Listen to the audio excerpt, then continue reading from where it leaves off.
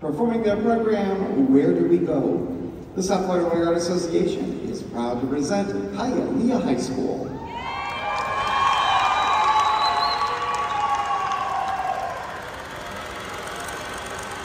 The roaring 20s were probably not as loud as they should have been.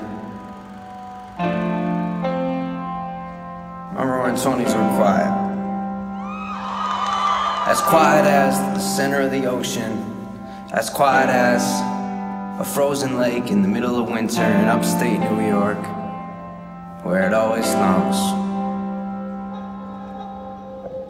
The roaring 20s were as quiet as the other end of the phone, but I'll keep trying to call you until I hear an echo back and I get that sound of regurgitated clarity.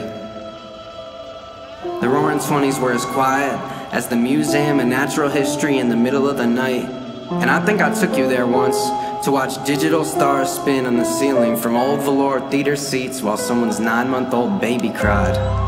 The roaring 20s were as still as my writer's block, which I'm constantly drifting in and out of, my ice patch of thawing inspiration, floating across some unnamed ocean somewhere, thinking that if I survive, I'll claim I was an explorer of sorts. Of my split personality childhood, of my great American highway shoulder piggyback journeys home, where me, a younger me, and all my tributary best friends experience cuts for the first time, fall in love for the first time, sleep outside in someone's front yard for the first time,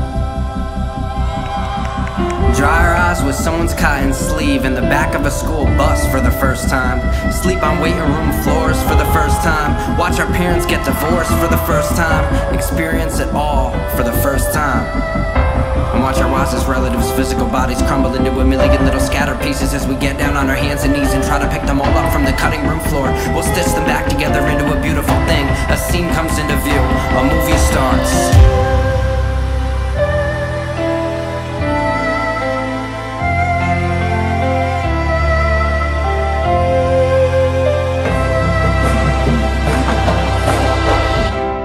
Where do we go from here, my friend? Where do we go from here, my friend?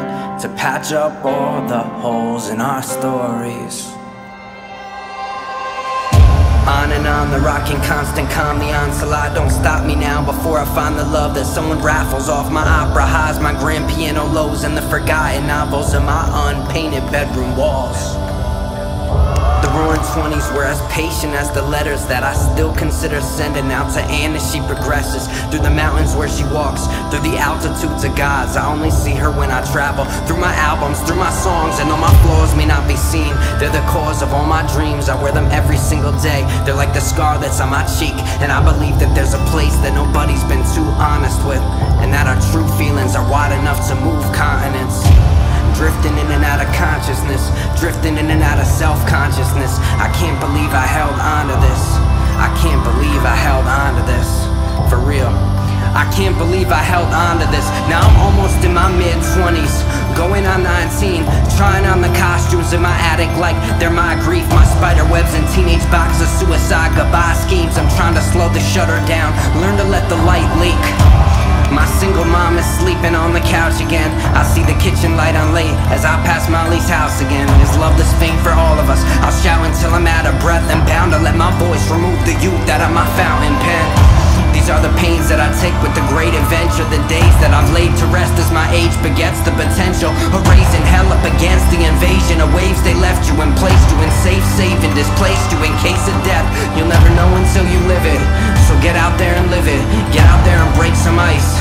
I wanna see you drifting. You'll never know until you live it, so get out there and live it. Get out there and break some ice, kid. I wanna see you drifting.